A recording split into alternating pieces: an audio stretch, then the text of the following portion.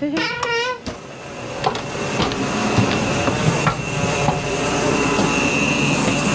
I can feel it. I can really feel it. You can probably hear it as well. It really makes me wonder. Yeah, it makes me wonder. Ooh, I wonder. Ooh, I just wonder. So a while back, when we de-winterized the trailer at the beginning of this year to go to the Tampa show, we had a lot of water issues. So a couple of those things were, one was the outdoor shower. I obviously didn't winterize it correctly and the back of it cracked. And so on our way to Tampa, we were actually on the road traveling down over two days. The water just leaked out everywhere. And so we had a right mission to try and find the right part. Thank you, Camping World, for helping us out there. We got that resolved. That evening we went to have a shower. The back of the shower head was leaking, so that actually split the entire shower head, which was weird. So we have replaced that. A video coming up on that soon. But one thing that really confused me is after those things happened, I thought I should probably check the water heater. So that is placed underneath the wardrobe in the bedroom. So I took all the drawers out and had a look down there, and it was wet.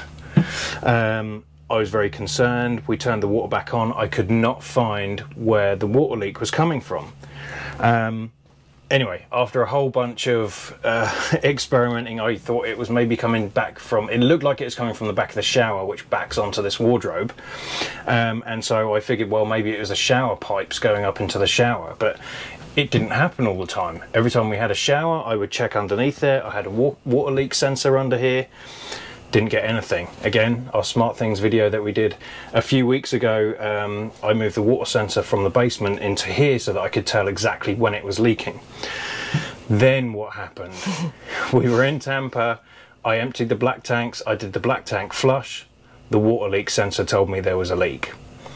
So I was a bit confused as to why the black tank flush comes into here. I just assumed it went straight from our water bay, which is under where I'm stood, across over here directly into the black tank. Apparently it doesn't. So when I had a look under here, I could see that there was a blue pipe leading up to the back of the shower, a red pipe leading up to the back of the shower, and two black pipes. Now I had no idea why the black tank flush would go all the way up to the back of the shower. So what we're going to do today, I'm almost convinced that's the issue. It's those pipes going up there. And after a bit of research, I think there is a backflow preventer up behind the shower unit, which is weird to me. I don't know why it needs to be that high, but apparently that's what it is. So we're going to take the shower control unit off and see what's behind there and see if I can find any obvious leaks in there. Alright, so this is the shower control unit. That's lucky there's no water in there because I just turned it on. So what I need to do is I need to break the seal around here. This is siliconed around, so I need to break the seal off. It's held on with 4 screws and I'm going to see what's behind it. So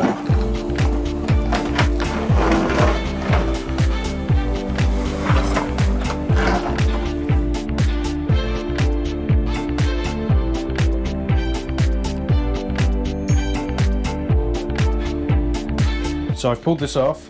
I've taken there is the blue pipe and the red pipe, obviously hot and cold. I've disconnected those from the back of the shower unit. Now I need to put that somewhere out the way. And straight away I can see this is the backflow preventer for the black tank flush. So there is an in and an out. I'm almost certain this is where it's leaking from. I know these have issues with a lot of things, so luckily I bought a new one just for this occasion. So I did a bit of research. I actually bought this, there was 2 when I searched on Amazon. There is a Camco one which is much cheaper, and then there's this one which is a B&B one.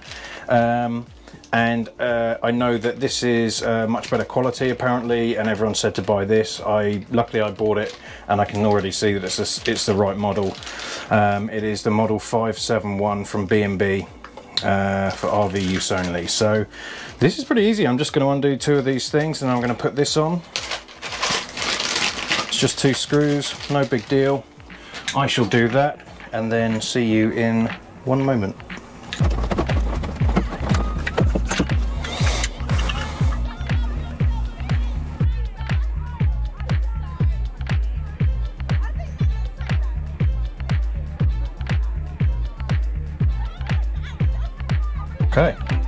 Easy peasy.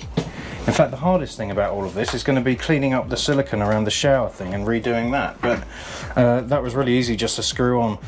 I think, Natalie, although we are near a water source and not near a septic, I do want to try this because I don't want to re-silicone this on if it wasn't actually this.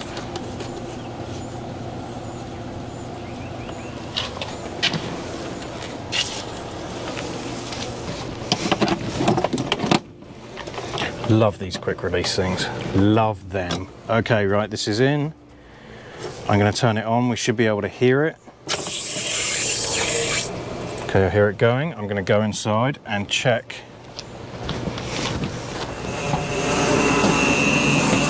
Well, I can feel it, I can really feel it, you can probably hear it as well. There are no leaks.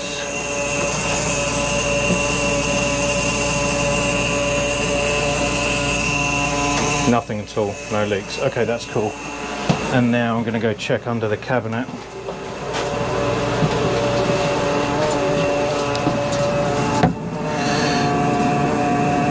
Sorry, not great light.